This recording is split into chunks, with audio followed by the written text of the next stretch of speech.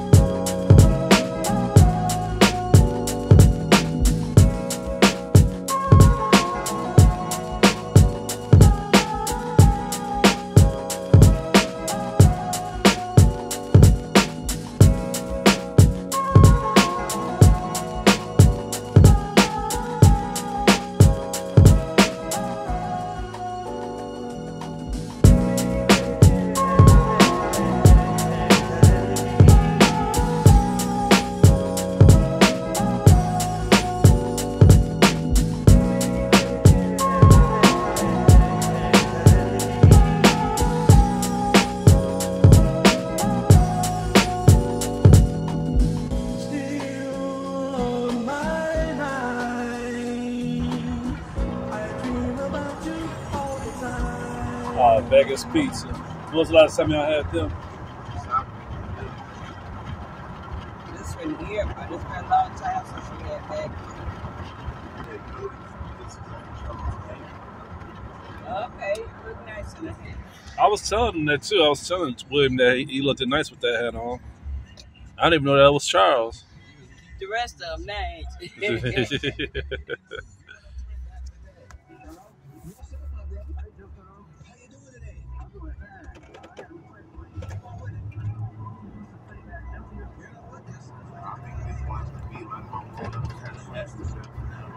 That time, play Mario, Zelda, and all that shit. That time.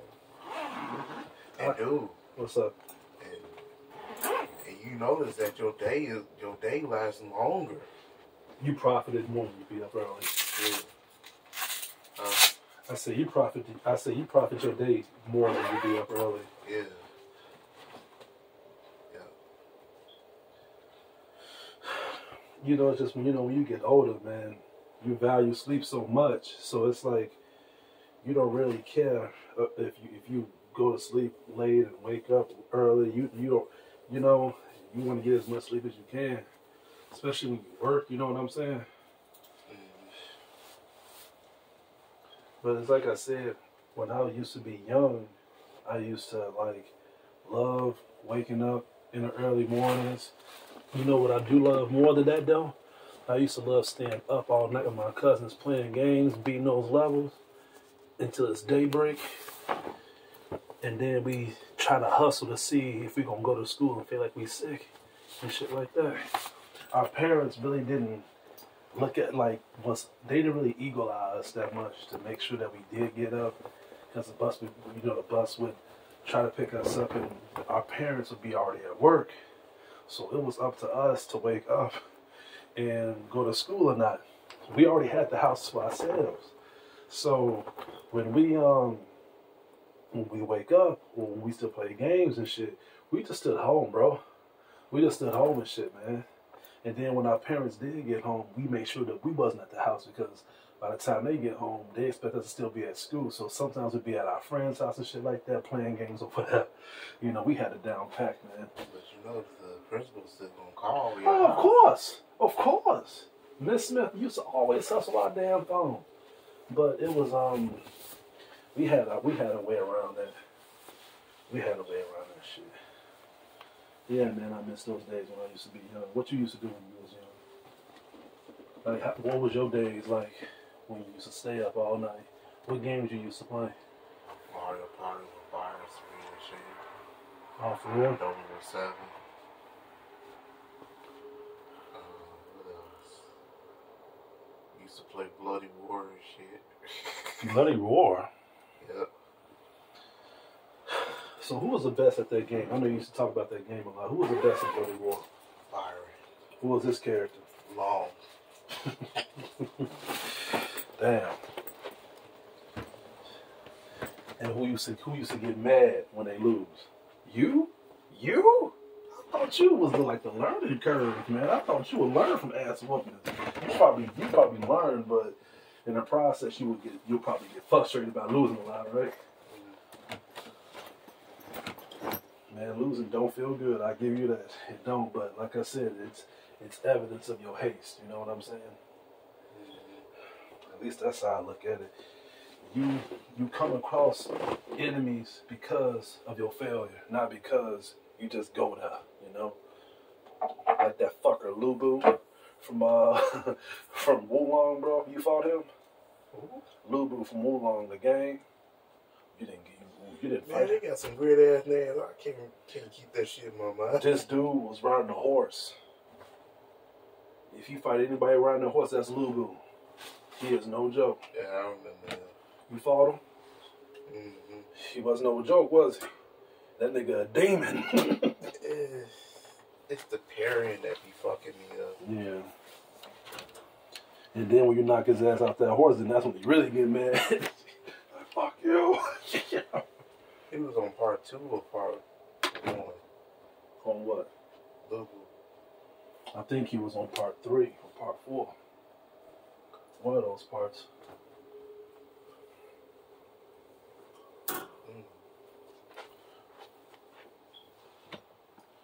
out, but I look at it like this, man. When you're around me, when I'm over your house, let's stay up. Let's stay up. And man, dude, you know when we used to stay up all night trying to get that trophy? Man, I would never forget that day we stood up all day playing Zombie Apocalypse. Remember that shit? We tried to do all that damn waves. You probably told yourself, you know, this is the last time I'm doing this shit with this nigga. Because ever since that day happened, you stopped staying late with me, man. Because I try to stay late with you. But you like, nigga, I'm going to bed. You probably like secretly told yourself, I'm not doing this shit no more, man. This nigga got me fucked up right here, bro. Hell no. As soon as I heard that trophy, I went to sleep. You was already going to sleep, but I kept waking up like, William, we ain't done. You like, fuck. Fuck this shit, man. Fuck this damn game, man.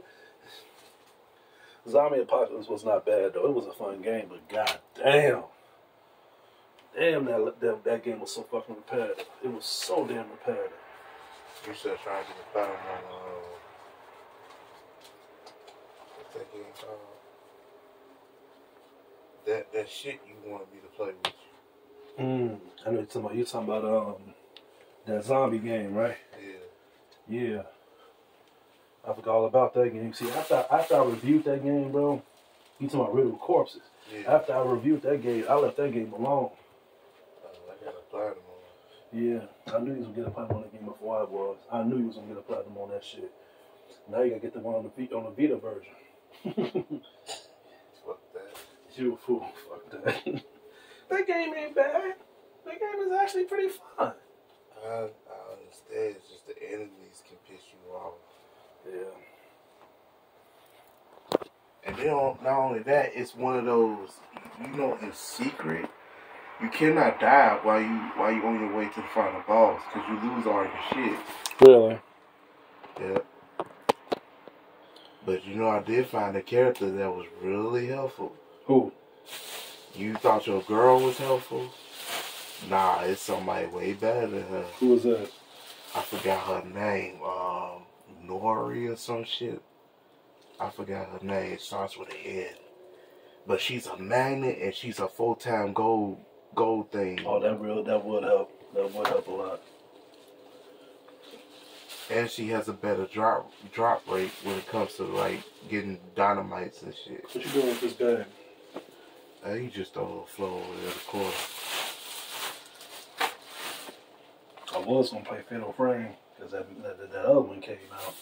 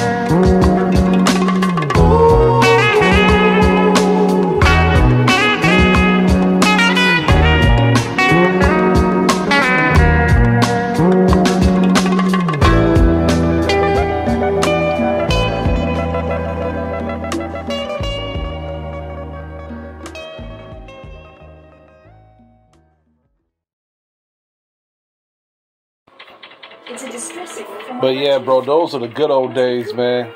We used to stay up all night, every fucking night, man. Remember when I had that, dude, remember when I had that Chrysler? That white ass car? Even though I've been through a lot of shit with my Chrysler, that shit had the best memories, man. We used to, like, when I used to pick your ass up, and then I used to bring you to my house and shit late at night, man, my grandpa used to be getting mad as fuck. Like, who was that? And I'd be like, that's William. Oh, all right. Shit. And then we used to go to Fry's and shit. We used to go to Disc Replay, man. Man, that was when we used to work at the Hyatt, man. Dude, remember the Hyatt Hotel, though? We used to work at that motherfucker, bro. And then after that, man, we went to GameStop, man. We was buying a lot of fucking shit, man. We was buying, dude, we bought shit that we still didn't play towards this day. I mean, when we bought Lost Planet 2, we played like, what, 10 minutes of that. We didn't fucking like the game. Like Lost Planet 2. We didn't like the way how that game was. And then Assassin's Creed 2, not only did I got the game and I got a platinum on it, your ass bought the collector's edition. You didn't even fucking touch that game. How the fuck did you get the collector's edition? You didn't even fucking play the game, bro. Like, we should have switched. You should have got the regular game and I should have bought the collector's edition.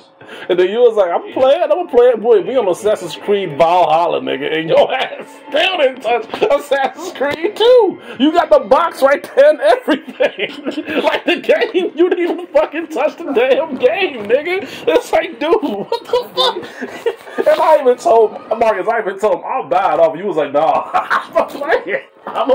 We on the PS4, the PS Vita, and the PS5. They didn't even remaster Assassin's Creed 2. Nigga, you ain't gonna touch that fucking game. You ain't gonna touch that shit. At least let me buy the statue from you, damn. Come on, bro. Yeah, they gonna make you choose and shit on there sometime. But dude, those are some good memories, bro. Those are the memories. That was like the limitation of us not worrying about shit. Every week we got paid, and then we just talk about a game that was coming out or a game that we can download on the PS3. We shared each other's accounts and shit, and then we were just going buck wild in that shit, man. Remember that fucking game, Detuned? Remember that fucking game, bro? How can you forget that game? That game, when you was talking about that game, and you was like, hey, James, I know this game called Detuned. And I'm like, what the fuck is Detuned? You was like, you play as a stupid-ass nigga that's in this fucking chair, and he just move his head and shit. So I'm like, William, why the fuck would I play a game like that? He was like, dude, the trophies on there is easy as fuck. Just do shit. And I'm like, bet. So I'm down that shit from your account. I'm like, I'm just ejaculating trophies, bro. I'm like, what the fuck, Joe? Are you fucking kidding me right now, Joe? That Detuned, like, we was literally trophy fiends, bro. We was literally like trophy fucking hunter fiends, man. I wonder if people still playing nowadays. I actually re-downloaded Detuned when I rebuilt my PS3 and shit, Joe. She plays music and shit nowadays. Yeah, man. I was playing a lot of shit on that damn game, bro. Dude, we was introducing each other with a whole lot of crazy shit, man. It's just crazy how I went over your house, and then we were just showing and exploring things and shit like that. And then that was also good. Those are the good days when you were showing me, like, the fighting games and shit like that, man. When you was going to those fighting game tournaments every time you had a chance to and shit like that, man. And then Byron then was showing up and shit like that, man. Those are the good old days, bro. And it wasn't even that long ago. It was just, that was the times when we graduated, and that was when we was really going into the life of the world, you know. We was really just exploring our horizons, what we really loved and what we was really into and shit like that, man. Man, bro. Same thing with anime. We was getting ourselves into the new genre anime and shit like that. Okay. And then I remember when your ass was playing. I remember when this one was playing the 360. We need this before we even abandoned the 360, Marcus. We was still playing Gears of War and shit, bro. Remember when we was playing Gears of War at your crib? I was mostly playing Gears of War at your house. I didn't really play Gears of War at my crib. I normally play Gears of War at your house when we was playing story mode and shit like that or whatever. And then Adam gay ass came over to our house and shit. He tried playing that shit. And I was like, Adam, get the fuck up out of there. This is me and Williams. I just want nigga. I just want to play now, man. Just sit your ass right there and keep watching us play, man. Shit, man. That was funny as hell, bro. I was, man, we had some good memories back then, man. Very, very good ass memories. You ever touch Sonic Unleashed? I watched William play Sonic Unleashed. Did you even like Sonic Unleashed, William? Mm-hmm. Was that one of your other guilty pleasures? Yep. So why was everybody shading that game? Because of the werehog, that's it. That's all it was a werehog. Like like you did the werehog carry the whole game? That's how people was hating on the whole game. Nope, it didn't carry. Oh, so like, what was the problem with the werehog? Was he like too clunky, or For a Sonic game, it felt slow paced. just like Silver on Sonic 06? Mm-hmm. Now, I played enough of Sonic 06 to agree that Silver was terrible. I did not like Silver like that. So what Shadow? I liked the Shadow, but Shadow did not need his own game. Shadow Hedgehog. Shadow don't need to have guns and guards. That game was terrible. I don't know what they was thinking. I don't know what they was thinking when they made that shit. They was listening to little kids. Yeah, that's all it was. And then the thing was, I traded that shit. You was with me when we went to GameStop. You was with me when I went to GameStop, and I traded that shit back to get Shadow of Colossus. Even the guy at GameStop was talking shit about me. He was like, what made you want to buy this? And I was like, dude, I was at this same GameStop when I bought this game. Y'all was recommending me to get this. And then you go try to say, oh, well, I wasn't here. I wouldn't have told you to get this shit. Yeah, get Shadow of the Colossus. You go like this way better than that Shadow game. That's how he said that shit. That's how he said that, bro. And he was not lying. Shadow of the Colossus was off the chain. I love Shadow of the Colossus. When I played that, I fell in love with that game. Now, a lot of games try to replicate that. It's crazy how Shadow of the Colossus came out, and then all of a sudden, all these games, you fighting all these big ass enemies, and you gotta press a certain button to stay on top of them. Shadow of the Colossus created that shit, not God of War. God of War came out a year after Shadow of the Colossus. So it's like, come on, bro. Only difference is God of War is a hack and slashing game. Well, it was back then. Shadow of the Colossus was way more strategic. Now all these other games try to replicate that shit. And the thing is, God of War sold so well to the point where it's above Shadow of the Colossus now. Now it's his own franchise. So what you got doing here right now, Willie? What's this shit? So they got into an argument. The black dude wanted to go rescue the guy that got eaten up, but Gail talking about some, nah, fuck that. We need to keep doing our mission and find this damn doctor shit. So you gotta choose what you gotta do. Yeah, which one you wanna choose the side of? Gail's idea: search for the clues to find Mr. Kirk. Which one is more important, though? I was gonna let you choose since this is yours. I'm gonna have to say rescue the comrade immediately if he's in danger. It's the guy that died. Oh, so if he's dead, then screw him. Then if he's already dead, then there's no point. But the thing is, they don't know. They still think he's alive. Oh, so you played it already. You already know. So at that point, we just gotta look for clues then. If he's already dead, then there's no point to even try to rescue somebody that's already dead. That's like trying to bring somebody in the house that's already been passed on 5 months ago.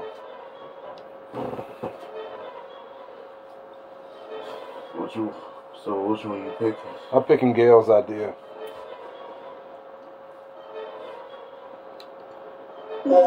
Who head is that right there by you?